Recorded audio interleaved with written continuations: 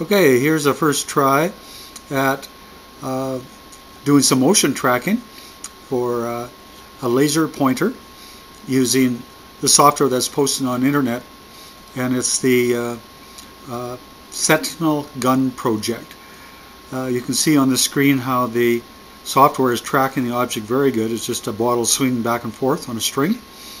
Does a very good job tracking it. Right on. It's driving some servos. Oh, here comes a dog into the picture. Now the puppy's being tracked. Right. Oh, we got two puppies in the picture.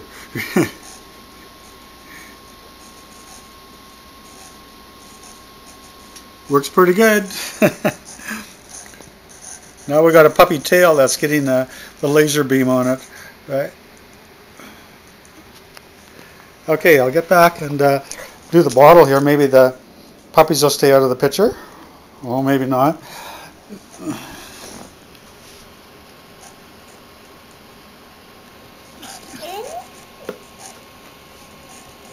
No, I got too many puppies in the picture.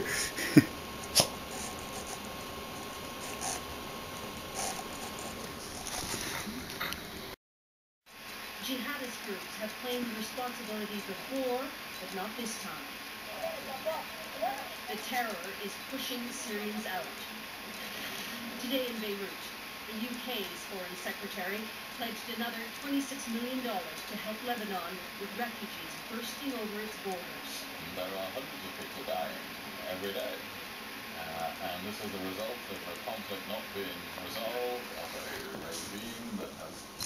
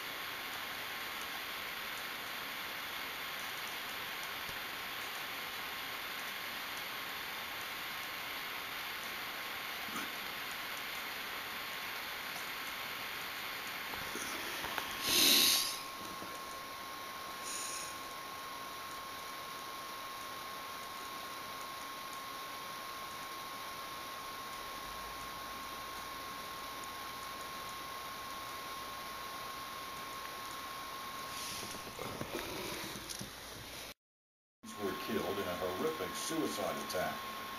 CBC's Susan Ormston has the details. Damascus is no longer insulated. The wars come straight to its center. A huge car bomb exploded near the ruling Ba'ath Party headquarters and close to the Russian embassy.